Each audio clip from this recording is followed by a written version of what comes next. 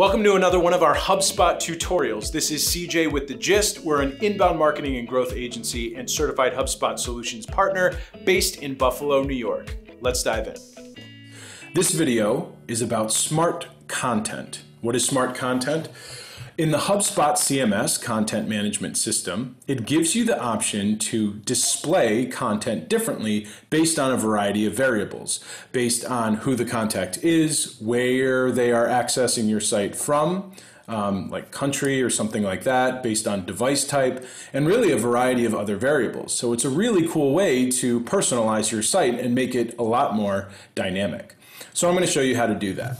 Obviously, you do that within existing website content. So I've done that by navigating to marketing, website, and then I've gone to my website pages. Now, obviously, this is a demo account, so you're not seeing all the pages that I would normally have, but you're going to still understand how it works nonetheless. So I'm going to go into sample about page, and I'm going to click edit.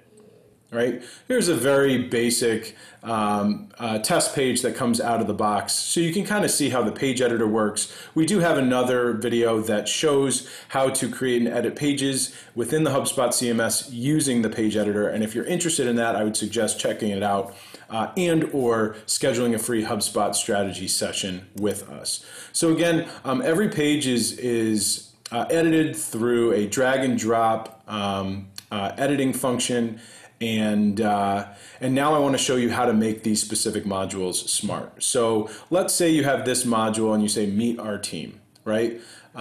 This is how it would display default, but maybe you want to show it differently if the person visiting your website is a current customer.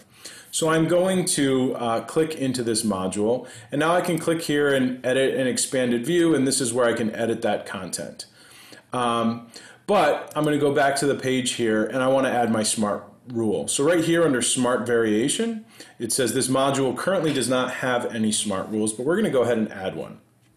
So I'm going to click add smart rule and then show different content based on, here you can choose from contact list membership, lifecycle stage, country, device type, referral source. So if they came from organic search versus social media or any other original source.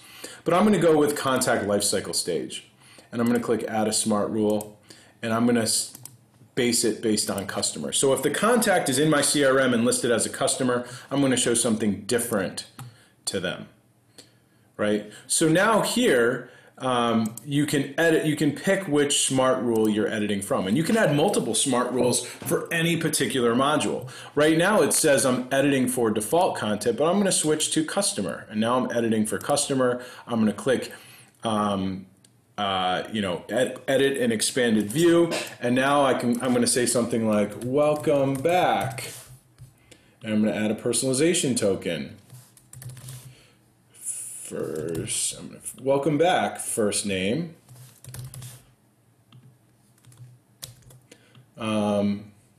So happy to have you back on our site.